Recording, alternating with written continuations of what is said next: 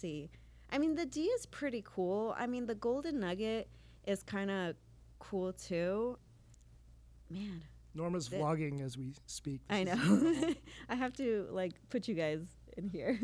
How does it feel to have all this work that you've done the last 2 years kind of pay off like this? I mean, I'm very grateful. I honestly did not think I was going to get here this fast. When I started, I was like, okay, my goal is to have 10,000 in 1 year. Like in 1 year, I think I got to 50,000 or something like that. I was like, oh, okay, nice. Oh my God, Phil, I'm so excited for this one. This smells so good. It looks so pretty. I look at it and I think cinnamon rolls. I know it's not that though. No, it's definitely savory.